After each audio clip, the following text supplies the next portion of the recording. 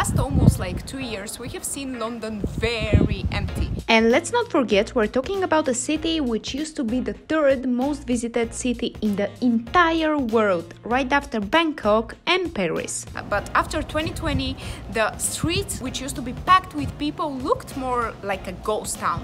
But the question is, has London bounced back, and can you actually visit the city at the moment? Hi Curious Gang, it's your London friend VASI that loves her city and also loves traveling. And in today's video we're doing a little bit of both. We're talking about traveling to London. And I actually haven't been in the city since July, so I feel a little bit like a tourist here at the moment. And in this video I want to share with you my experience of traveling from my home country Bulgaria to London. I want to tell you how did this go, all the documents that you need, all the bits and pieces, and also tell you what are the restrictions here at the moment, what can you expect when you come into London.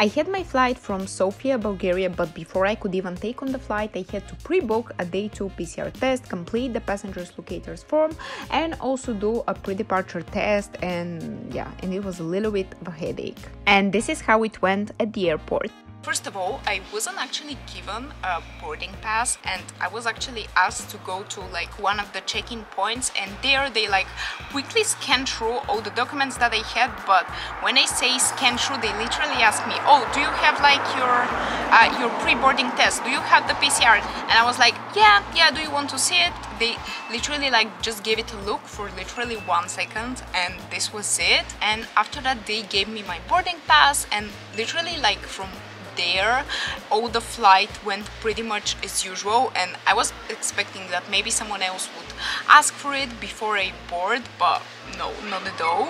Great news for all of you guys and all fellow travelers, and in case you haven't heard about it, there are new travel rules that come into place into the UK, and they're finally removing the super complicated travel light system, and it will be replaced by a single red list, which is way easier to handle and coming into force from the 4th of October for all fully vaccinated travelers.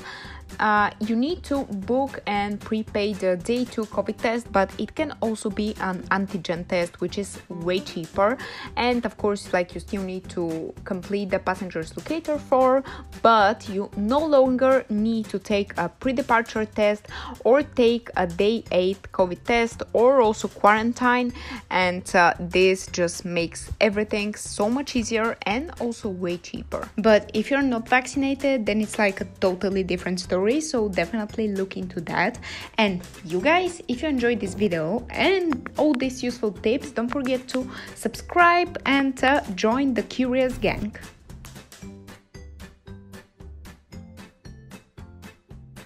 Once I landed, like, we went into this like huge tunnel. It was all filled up with people. We were like going literally with like 2 meters per minute, and it was very slow.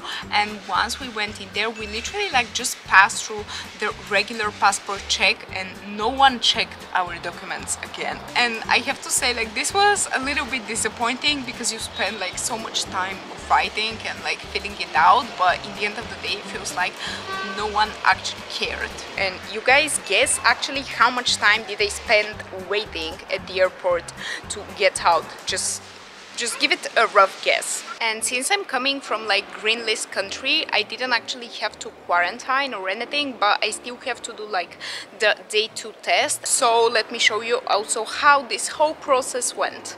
And also, did someone actually check on me? What do you think? If you're interested from where I ordered my test, I used the website of Dante Labs, and I got the PCR test which was on sale, and it was only, I mean, not only, because it's still a lot of money, it was £48, and to be honest with you, it was like one of the cheapest options that I found. Basically, this is how it comes. Comes with instructions. I take my sample here, then I have to put it in here, But I have to be honest with you, like no one has called me so far. Or like when Ben came back from Greece, when was it? In July, he also had to quarantine and they were calling him every day. Whereas now, okay, I came from a green list country, but at the same time, I feel like it's not as strict as it used to be.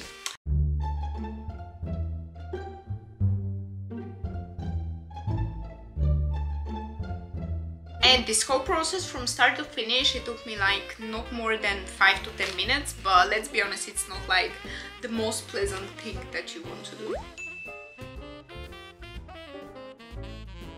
And since I haven't been in London since July, I kind of feel like a tourist at the moment in here. So let's see actually how many things have changed in here. Are you ready? Because honestly, I was not ready for all these changes.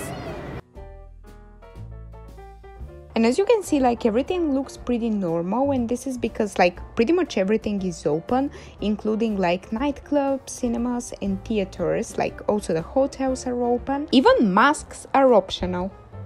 If like before London was filled up to like 50% of the people, at the moment it's like 80 or 90. It's like almost full on. And I have to say, like here in Chelsea there is like this flower thingy and I can see like tons of people taking photos and it's beautiful and everyone is enjoying life and it kind of feels good and like really back to normal.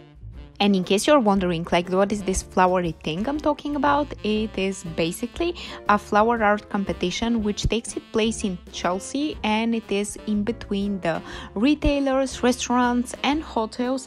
And the theme this year is Extraordinary Voyages.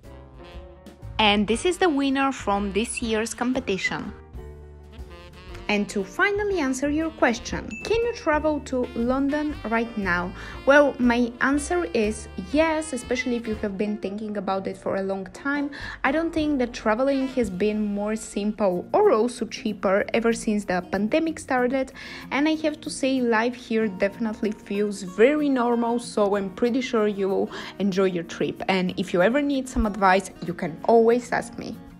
And if you enjoyed this video and you want more videos from London or like free travel tips, don't forget to subscribe and I will see you in my next one. Love you all. Bye, Curious Gang.